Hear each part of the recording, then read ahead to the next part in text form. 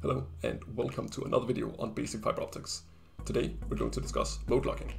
First of all, let's consider the spectrum of a very well-behaved DFB laser, which only emits a single narrow frequency range here. So in that case, the output is going to look basically like a cosine function, where we can see the electric field oscillates over time with a constant amplitude. Everything looks very clean and very orderly. Now let's imagine what happens if we add more frequency lines to this spectrum. In that case, we can see that the output is going to look more like a pulse train. We get individual spikes separated by some time and very low intensity in between. And so if we add a few more frequency components and they all oscillate in sync without any phase offset inside the cosine functions, we can see we get an even cleaner pulse train coming out with no intensity here and then a very bright spike all of a sudden. Now let's see what happens if we introduce random phase offsets inside of each of these cosine functions. In that case, you can see that we get a very chaotic output, very unpredictable, like so. And it's not as nice as the previous ones. So essentially, in this case, we have what's called mode locking, because every one of these frequency modes has the same phase offset. And here we don't have any mode locking, because all of the different frequency components have different phase offsets. Now, I found a very nice animation on Wikipedia that sort of illustrates what's going on here. On top, we have a laser cavity with different allowed frequency modes oscillating on the inside, and because they're all in sync, we can see that they in total add up to the electrical field signal we see down here, with it's just a single pulse bouncing back and forth between the two walls.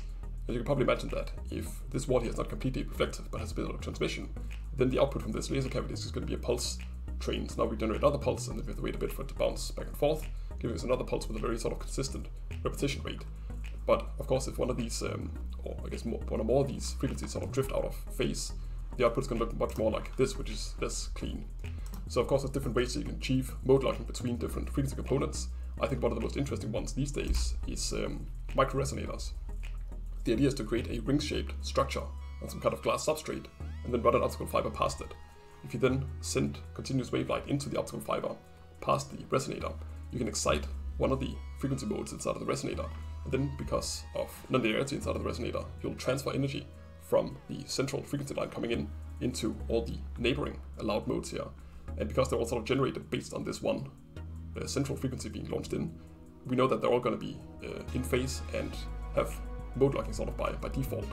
So the nice thing is that this actually causes the output of the resonator to be a pulse train, at least as long as you filter out the main CW frequency.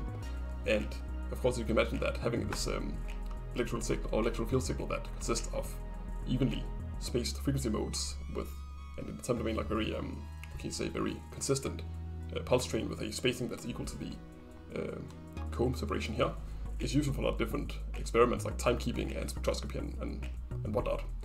So if you found this interesting, check out some of my other videos on fiber optics and stay tuned for more content. Bye bye.